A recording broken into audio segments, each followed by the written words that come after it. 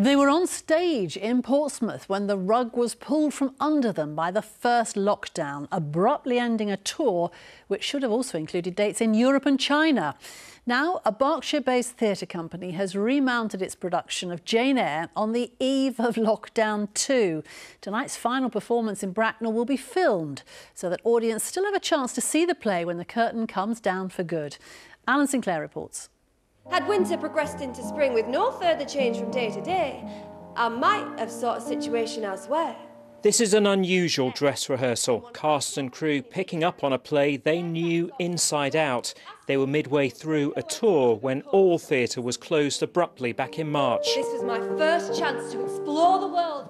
Without any warning, I think that was the most difficult part. Suddenly it was announced on a Monday evening and we had there was no closure, and I think that's part of the reason for redoing the show now. It offers us an opportunity for a proper final curtain.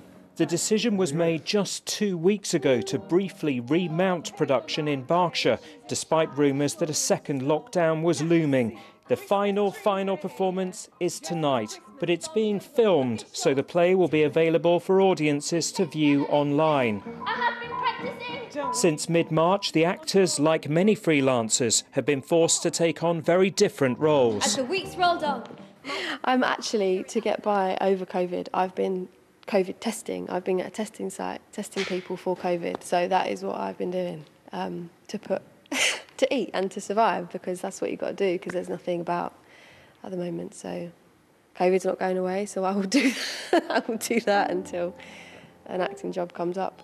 Not having visited those characters for 8 months and not having expected to, we've not had very much rehearsal, but it's been lovely to get back together for the last 24 hours and rediscover it.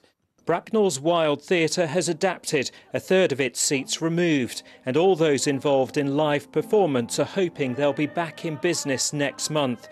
Blackeyed Theatre's production of Jane Eyre will be streamed in the coming days. Alan Sinclair, BBC South Today, Bracknell.